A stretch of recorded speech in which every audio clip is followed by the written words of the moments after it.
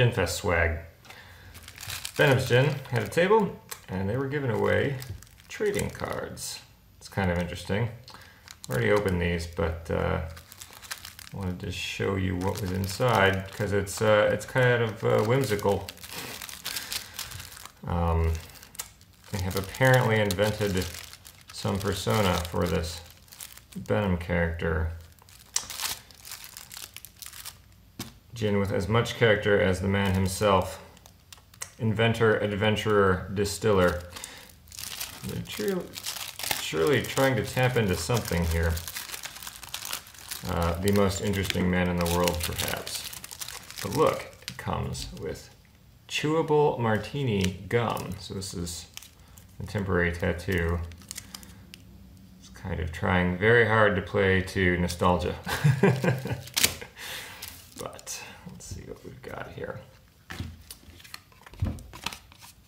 Trading card checklist for you to attempt to collect them all, should you be inclined. We've got, are these different botanicals? What? I don't remember.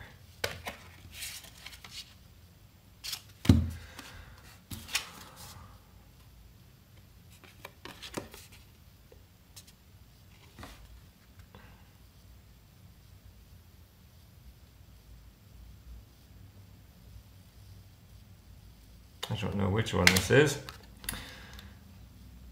but he claims to be an opera singer, a heavy machine operator, a licensed hostage negotiator. I didn't know you needed a license for that. And an amateur masseuse. That's dangerous. No, this is number 2. This is the ingenious microcolumn still. Okay, well, at any rate, we've got Buddha's hand lemon. That's kind of cool.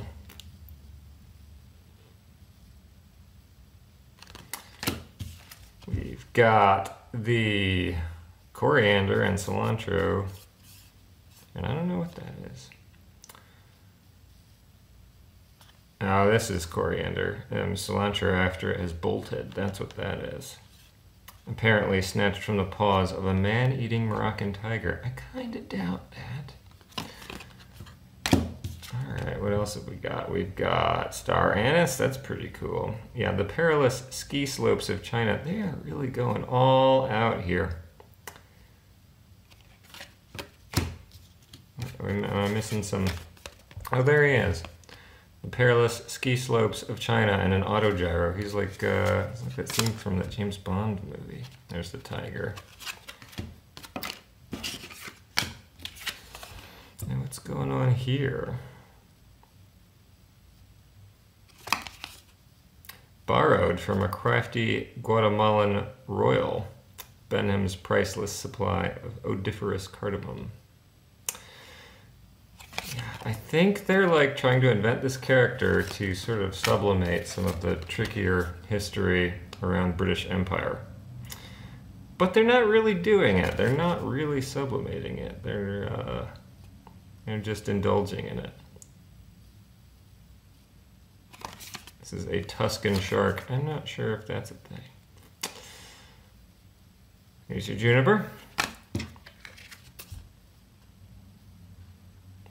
I like this design. This is nice. I do remember this gin tasting very lemony, bright, fresh lemons. It was great. It reminded me a little bit of Uncle Val's. But maybe I might even prefer it. I'm going to have to try that again. Dr. George Benham was the first man to distill and sell gin on a nuclear submarine. Of course he was.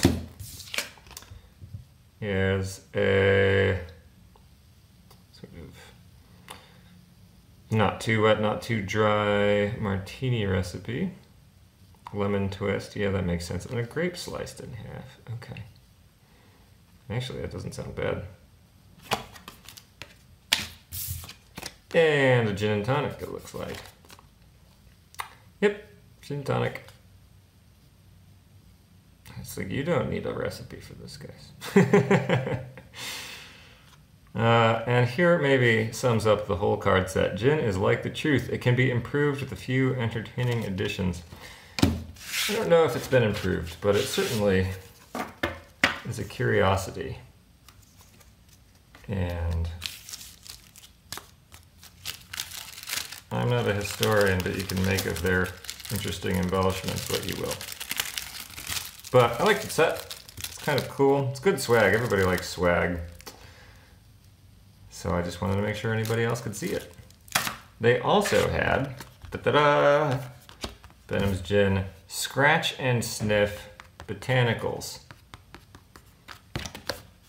which is kind of insane, and I haven't done this. Like, that actually works.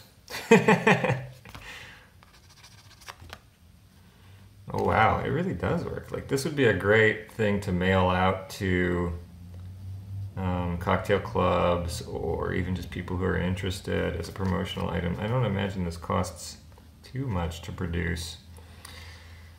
Really, like, these two kind of smell the same. Nope, that's different. Maybe I'm just got it on my finger now or something like that. But yeah, this is interesting. Oyster doesn't always have a great strong flavor. It's there. It's like mildly sweet. Okay. Yeah, this is really neat. I like this idea. They also had at their table a whole lineup of botanicals in jars, in little mason jars that you could go down the line and sniff. There was a fair number of them. I think like at least 15 or something like that. So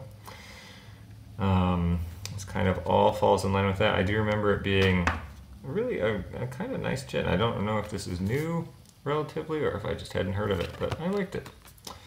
Lots of lemon, which I'm a sucker for. So, well, Gin Club, have fun. Bye.